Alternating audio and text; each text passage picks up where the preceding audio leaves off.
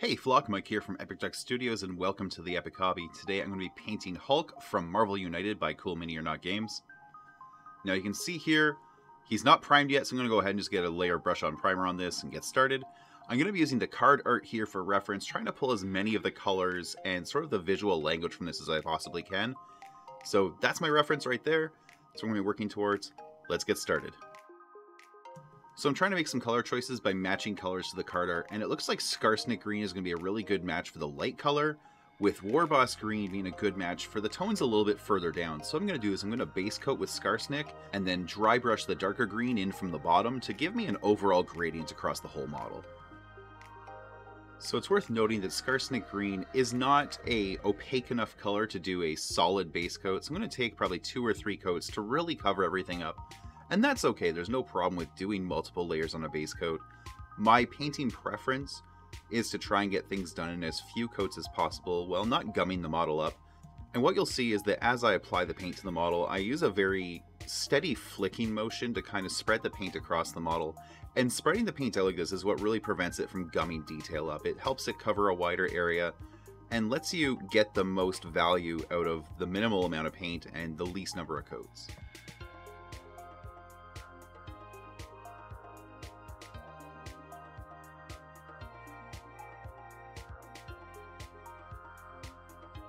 So at this point I'm just looking around the model, looking for anywhere a little bit of the gray primer might be showing through the Skarsnik Green and just adding a second coat there. Then I'm going to move on to Hulk's feet.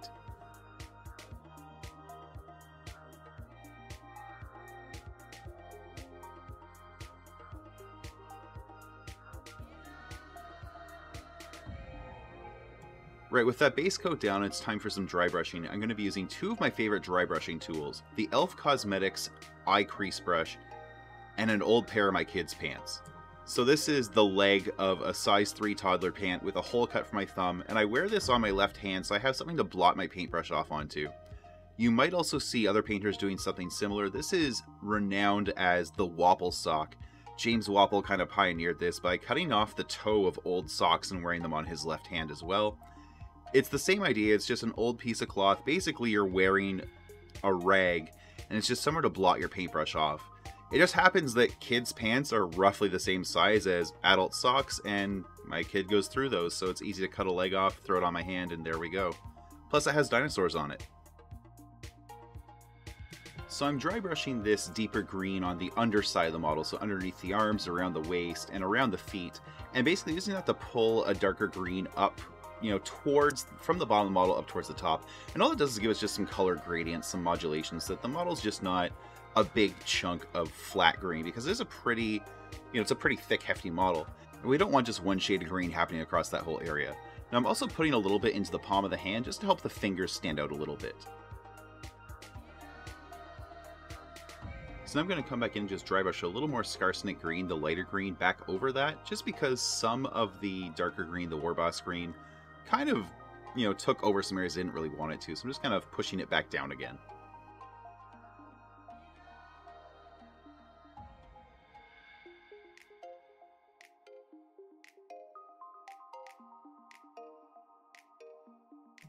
So on the card art, Hulk has this blue glow coming from underneath, and I wanted to replicate that.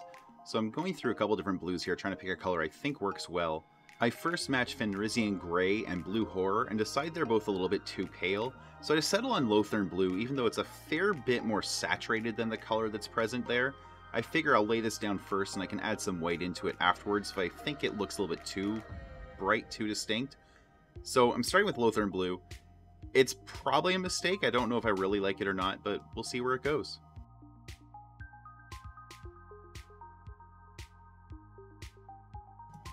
Now this is kind of an indirect source of light. There's not something glowing on the base or anything that's really creating this. It's just an environmental reflection, or maybe there's, some people firing their energy weapons around them.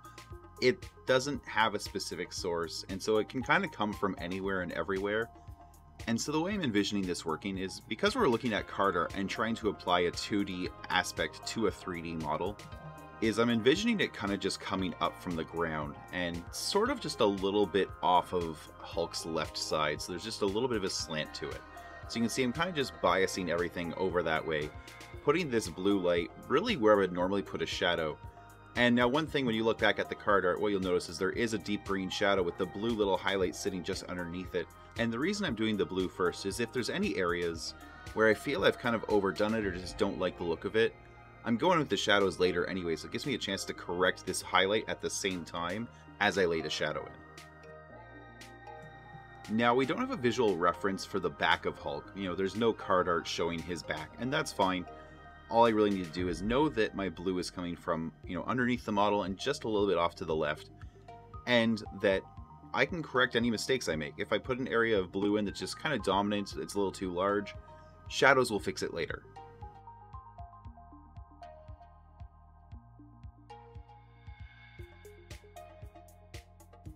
And speaking of those shadows, I've decided that P3's Mage Hunter Green is a really good fit. It's a nice, deep, kind of desaturated green, so it's going to make a nice counterpoint to that deeper green we created with the Warboss Green earlier. Now I'm going to test it out here on the side of the face, because the face has a lot of interesting geometry to it, and I want to make sure that this green really helps capture that detail. So I'm just working it in, kind of highlighting the cheekbone, the side of the head, the temple, and just working through these different shapes, these different, you know, planes of Hulk's face, and making sure that the Mage Hunter Green is a good fit for what I'm trying to do here. Now, I think the Mage Hunter Green is just a little bit less saturated than I would have liked. It's a little bit more of a green-gray, but I'm going to go ahead with it anyhow. I think it's working for me. It's just maybe not quite the color I thought it was going to be. And that's a little bit of the problem with looking at paint. You know, the way I was comparing it was holding the pot up, and of course the pot or the bottle does affect the color a little bit. You don't quite see the true color when you're looking through a, you know, semi-opaque plastic. Want to make sure I get a nice deep shadow underneath the eyebrow ridges, and then a little bit of a crease where, you know, the two different eyebrows meet, where there'll be a little bit of a scowl. So here I'm adding a shadow on the forehead where the hair hangs over it.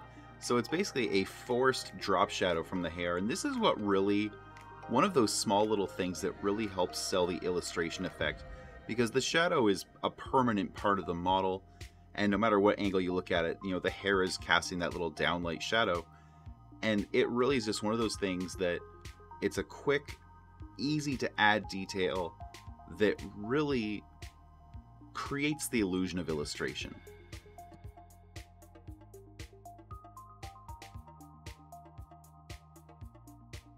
So at this point I'm working my way around Hulk, adding these shadows just above all the blue highlights I've created, you know, basically on the downward curve of all his different muscle groups, underneath the hand, underneath the arm, places like that.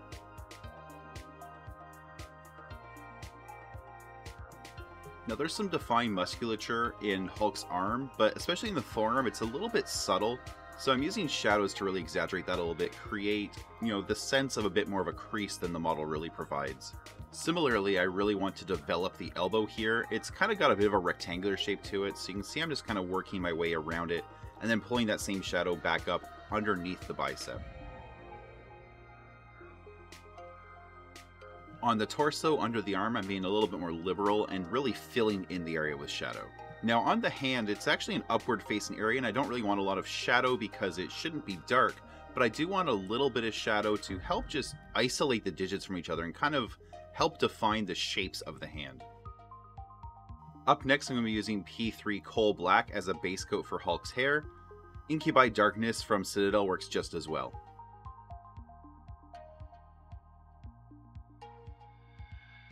So the important thing to keep in mind with Hulk's hair is that because it's a sculpted detail, it actually overhangs his face. So you want to make sure you look at the model from underneath and just make sure you paint the underside of that hair, and be careful not to paint his forehead at the same time. You know, a lot of minis have pretty flat static hair, and Hulk's hair has a pretty good fop to it, so it just takes a little bit different approach than you might be used to.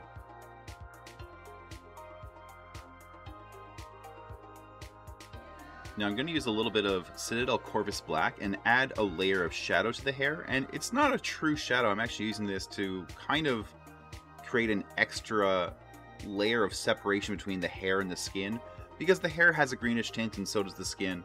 I just want something kind of in there to break them up, and so I'm doing that by adding a near black kind of an outline around the hair. I'm also using it to just accent these little, you know, spiky bits on top of Hulk's head, and just outlining around the back of the neck as well.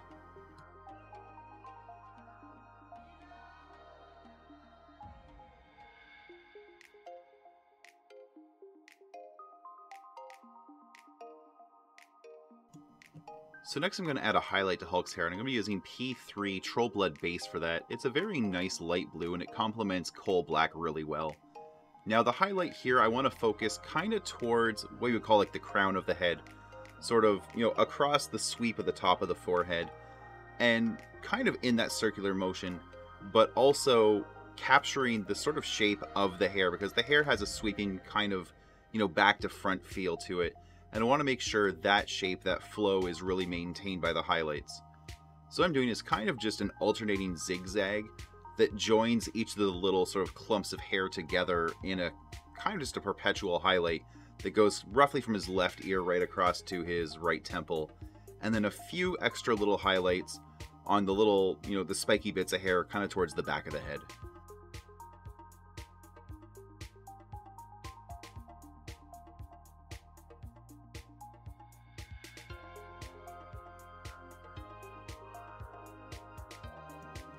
The last step of the hair here, I'm bringing out a little bit of Citadel Blue Horror. I just felt like the hair could use one more highlight. And this is a pretty stark, bright light blue. It's almost an off-white. And I'm using this to make the edges of the existing highlights a little more defined. Basically make it look like there's almost like a crease or a sharp, you know, plane in the hair that really isn't there, because the model's got fairly soft edges. This is going to make the edges look just a little bit harsher. I'm going to base coat Hulk's eyes in an off-white using P3 Sickly Skin. The reason I'm using an off-white is that gives me a little bit of room to add a white highlight, whereas if I went straight to white, you can't go any higher than that.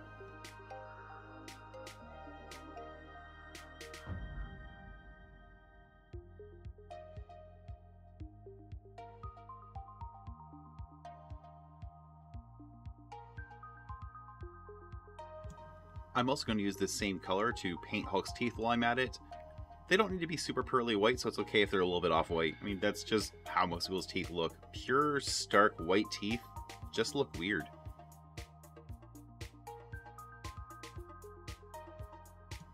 Up next, I'm going to be using Amethyst Rose from P3 to paint the inside of Hulk's mouth. Any other dark red, such as corn red, would work just fine as well. I'm also going to mix in a little bit of Sickly Skin, our off-white from the teeth, to make a light pink that I can use to highlight the tongue. Using a little bit of the coal black that's already on the palette, I start painting the pupils on the eyes, and I'm doing this by basically painting a straight line through the middle of each pupil, and then just widening the line by painting adjacent to it until both of them feel like they're the same size and looking in the same direction.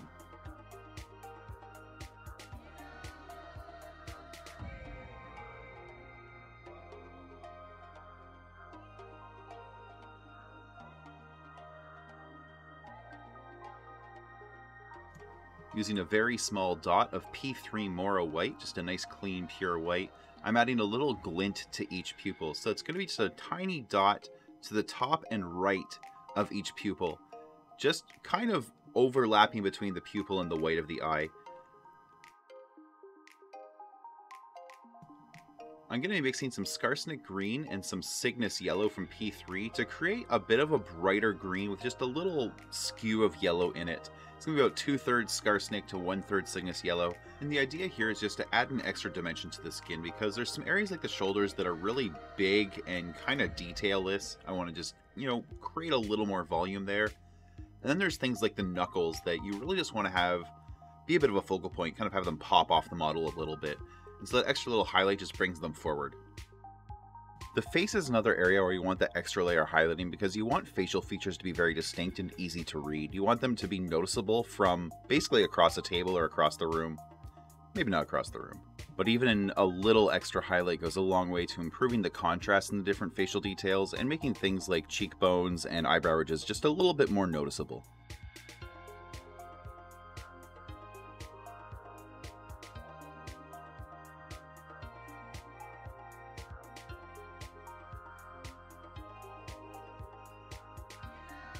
Now I'm pulling out the Troll Blood base again. This is the color I used to highlight Hulk's hair, and I'm actually going to use this to add a little bit of a highlight into some of the blue glowy spots. And we've got this kind of light coming up from underneath the model, this blue light. And it's only there because the card art had it, and I kind of wanted to mimic that look. But the Lothern blue I use is just a little bit too blue. I want something a little bit more desaturated. And that's where Troll Blood base, which is already on my palette, is going to just do the job for me.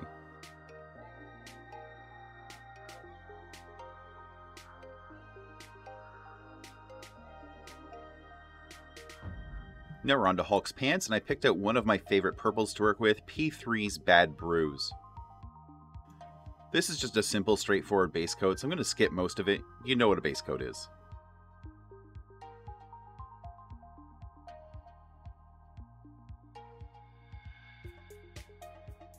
So with the Bad Bruise base coat down, I'm going to come in with some Citadel Gene Sealer Purple and start adding some highlights. The highlights are going to be very similar to the way I highlighted Hulk's hair in that they kind of follow the ripples of the pant, or imply some ripples, because there's not really a lot there. The pants are relatively textureless, but I want to create the idea that there's, some fluid motion, some folding of the fabric.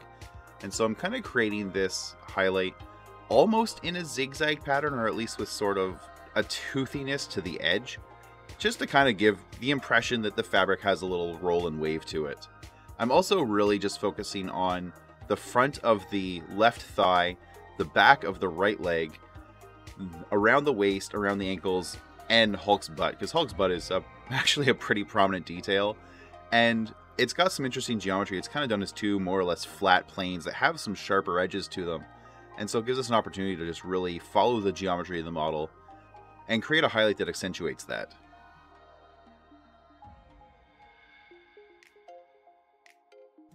So here I'm looking at the outside of the right leg, and I'm doing basically what I did for both the hair and the left leg, which is kind of a zigzag, sort of sawtooth style pattern to imply a little bit of roll and fold to the fabric. It's pretty easy to do. You just sort of make these almost like a Z style pattern and then just fill in the gaps between them to make sure they kind of flow into each other.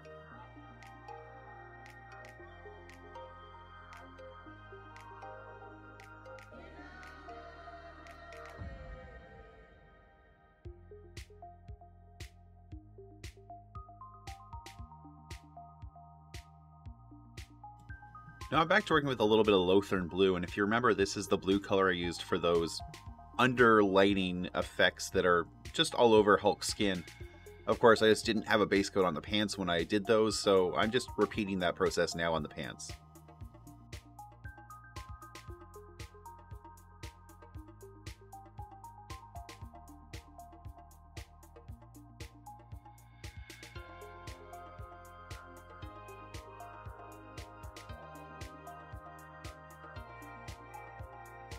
With the first layer of blue glow added to the pants, I'm going back in with a little bit of Citadel Blue Horror to add that extra little point of brightness just to a few spots.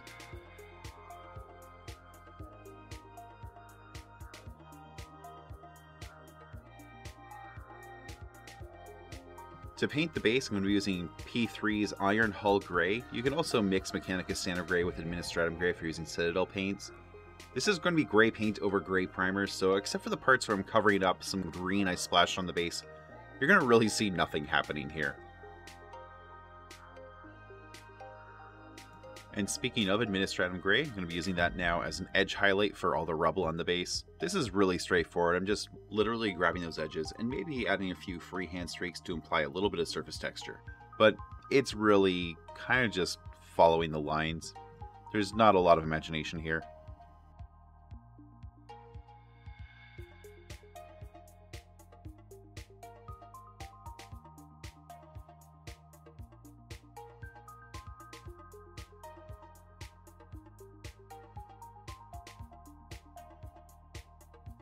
I'm cycling back to coal black for a moment because when I went to paint his hair, I forgot about his eyebrows. So let's make sure Hulk has eyebrows. Now with most of my comic style painting, I like to use a heavy black ink to do all my line work. In this case, the card art actually has toned lines. There's green lines, dark green lines on Hulk's skin, dark purple lines on his pants, things like that. So I've decided to mix P3 Gnarls Green and P3 Thamar Black to create a really dark green I can use for lining. Now I'm probably about 2/3 Gnarls Green to 1/3 Thamar Black here. And the idea is that it's not quite black, it definitely still has a hint of green, but I'm going to be using this rather than an ink to do my line work.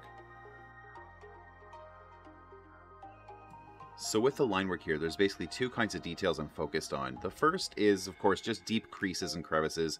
Areas of the model you would expect to find, a defining line, right? Like in his armpit between his, his pec and his bicep, there's a bit of a crease there.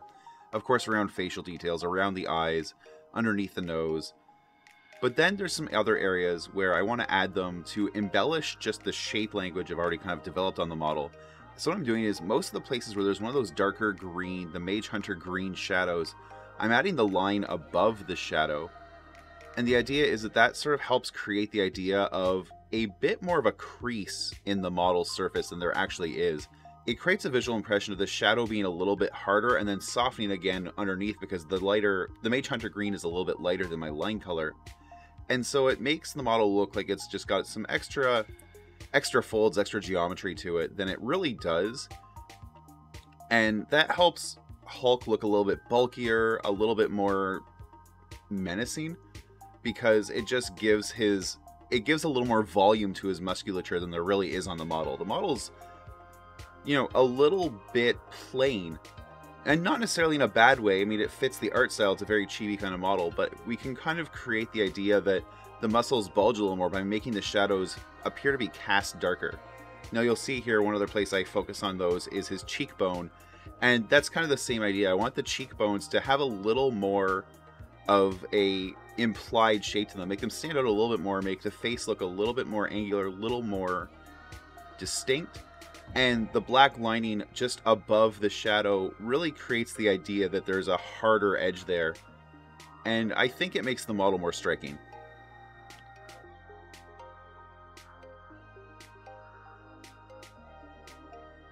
Now there is one thing I do with this model that I didn't capture on camera, and I do apologize in advance for that. The blue glow on his left cheek, after I finished the whole model, like a day or two later, I just looked at the model and I found it really distracting. It didn't quite work the way I wanted it to. So you'll see at the end of this video, I'll have a 360-degree rotation of the model, and you'll see that's gone now. And basically, I looked at the model and I just, decided I didn't really like it. It didn't work the way I wanted it to. It was distracting. It created some weird volumes on his face. And so I just took the Mage Hunter green and just softly blurred it out. So there's the slightest hint of it there, but it's not as prominent as it is on any other muscle on his body.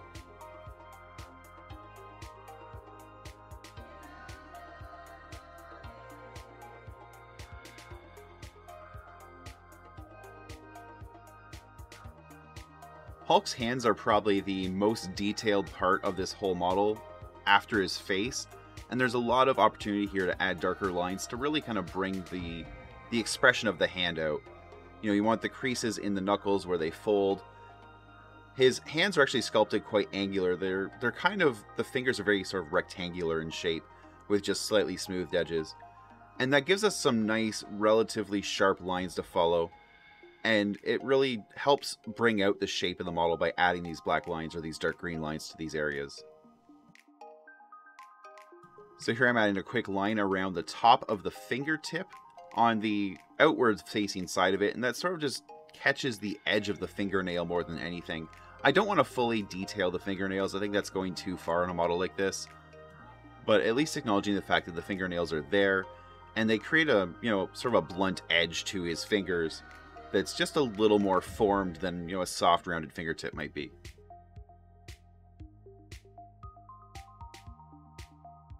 Now, if you want any of the contours on Hulk's body to appear a little bit softer, you just skip this step and just leave that Mage Hunter green, that sort of darker green shadow we created already. Just leave it there without the accent of the really dark green line, and it'll seem just a little bit softer than any of the details that we've given this dark green line to. Now that about wraps up the painting here on Hulk. The only part I didn't capture in this video was adding some black ink lining to the base, just to add some detail to the concrete rubble that he's standing on. That's pretty straightforward, and I think you can figure that out on your own. Otherwise, feel free to watch any of my Marvel Crisis Protocol videos, because I use that same technique in pretty much all of them. I really enjoyed exploring this style and doing something a little more almost childlike compared to my normal comic style work where I use a lot of heavy black ink. I hope you try this as well, and if you do, please tag me on social media at @_epicduck on Instagram or Twitter, or Epic Duck Studios on Facebook. Thanks again for watching, and until next time, do something epic. Hey, thanks for watching my video. If you enjoyed that one, please hit like and subscribe, and don't forget to hit the bell so you get notifications when I post new videos in the future. If you want to take your support even further, you can do that at patreon.com/epicduck. Every little bit helps keep the lights on and the paint flowing, puts new models on the table so I can make interesting videos, and most importantly, puts a roof over my family's head and food on the table. You can also join me for live painting shows several times a week at twitch.tv/epicduckstudios. I'd love if you came by and watched the show sometime and followed the channel.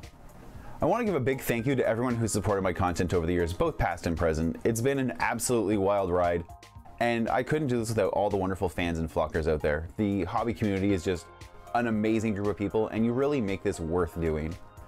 So let's just keep on doing this together, making more content, and just being fantastic together for years to come. Thanks again for watching, and until next time, do something epic.